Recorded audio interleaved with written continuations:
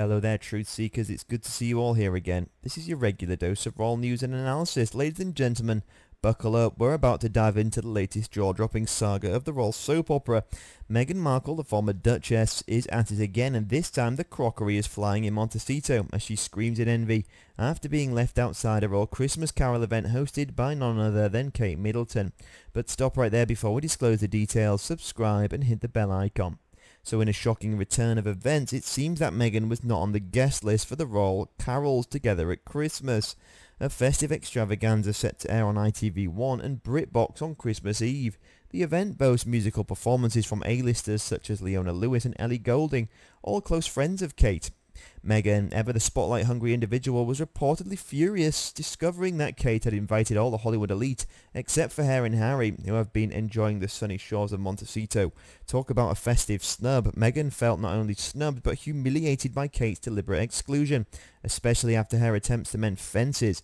Expecting an invitation, or at the very least a phone call to explain the apparent cold shoulder, Meghan felt betrayed. She had believed that burying the hatchet after Prince Philip's funeral meant a genuine reconciliation. Alas, it appears Kate was merely playing nice for the cameras, holding on to a grudge against Meghan for ruining the royal drama. But the drama doesn't end there. Kate, it seems, invited some of Meghan's former friends and colleagues from the showbiz industry, including Chopra, James Corden and Serena Williams, who had attended Meghan and Harry's wedding in 2018. Meghan now feels betrayed by the individuals here. The Royal Carols together at Christmas events spearheads the supported by Kate's Royal Foundation aims to pay tribute to the work of individuals and organisations across the UK supporting communities through the COVID-19 pandemic. However, some critics argue that Kate's charitable gesture is nothing more than a PR stunt to boost her image as the future Queen Consort. They point out the irony of Kate hosting a carol service for others who have suffered during the pandemic while enjoying a lavish lifestyle and travelling the world. Meghan's fans are not impressed and tensions are rising. Rumours suggest Meghan is preparing a counter-attack against Kate and the royal family.